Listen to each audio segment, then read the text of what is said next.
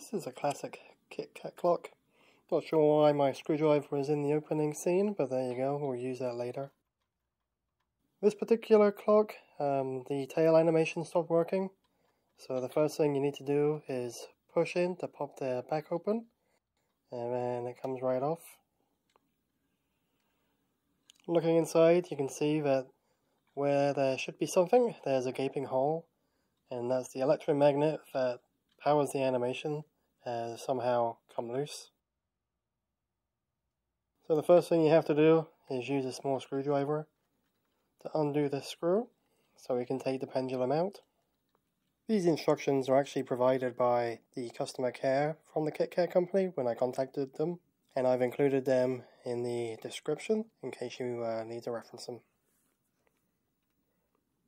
So once you've got the screw out, you have to carefully remove this piece of retaining plastic. It's a little fiddly and a little delicate, so yeah, there you go, off it comes. So once you've done that, you can take the pendulum out, and we're ready to move on to the next part of the operation. So according to the instructions, this whole piece is held in with 4 drops of glue in the 4 corners. And you just put your fingers behind it, and you should be able to pop them out. And it looks like that's true. It's coming out quite easily. That's a pleasant surprise. So as we turn it over, we can definitely see that something went wrong. It looks like the bits of plastic that were holding the circuit board in place snapped off. So we'll take a closer look. There you can see that one has snapped off. So it looks like one side was melted to hold the board in place, and then the other side doesn't look like it was melted at all. And that might explain why the tail animation never worked properly in the first place. Okay, so it took about 10 minutes to find my glue sticks for my glue gun, and another 10 minutes for the glue gun to warm up. And it's going to take about 30 seconds to actually do the gluing, as you'll see. You don't have to use a hot glue gun, you could use some kind of epoxy or some other type of glue. But, you know, after I spent that much time looking for the glue, I may as well have used it.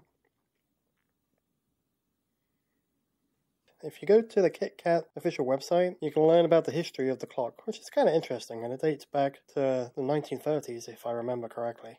And apparently, this is one of the only clocks, or maybe the only clock, that is still manufactured in the United States.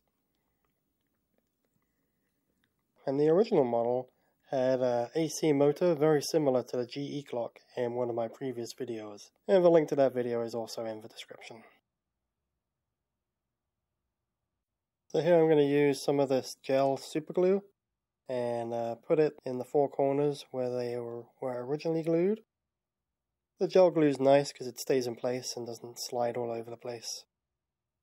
So I'll put another one here. Yeah, nice generous glob. And looks like this section never had any glue. Okay, looks good. So I'm just going to flip that over. And we're going to line it up with the rails along the side. And then we're going to push it into place. There we go. Excellent. Slide it down. And we're just going to push it and hold it. And allow the glue to just kind of set for a little bit. Okay, now it's a case of reinstalling the pendulum for the animation. Just sliding it over the eyes and over the center point. And then we're going to put this retaining piece back on. It's a little fiddly and a little delicate, so you've got to be careful and line up all of the pins and prongs. Just make sure that they are on. Definitely don't want to force this piece, it would easily get broken. So I just line everything up and then I'll just click in place. We'll insert the screw, tighten that up. And we don't want to over tighten it because it is plastic. I could easily strip the threads in there. So we'll just kind of slowly key in and kind of make it snug.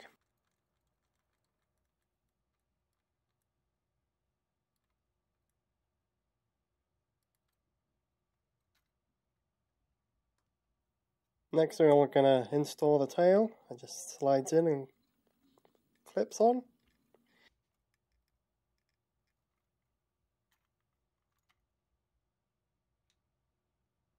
And we'll install the 2 C-cell batteries, which should keep this clock running for at least a year. Yeah, so if you get a chance, read the history about the clock. It's kind of fascinating. It's got quite a long history. Replacing the cover is a little fiddly too. You gotta push that tab in, and that will bend the back and allow it to go into place. So there we go. One repaired classic Kit-Cat clock. So let's hang it on the wall and see if it works. Perfect. It's never worked so good before. Thanks for watching.